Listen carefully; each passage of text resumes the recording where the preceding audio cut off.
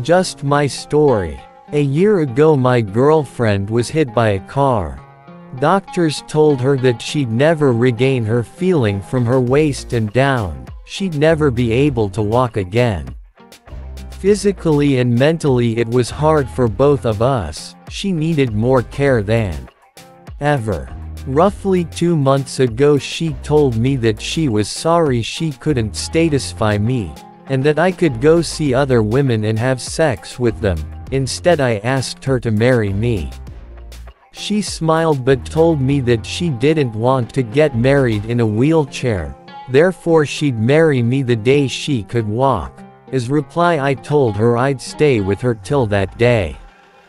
3 days ago, as I was making her breakfast, I suddenly heard the door from the bedroom open. There she was, the love of my life, standing on her feet, taking every little step with caution. We're getting married next month. Just wanted to share this story with you guys, and to let you know that miracles actually do happen, so don't lose your faith.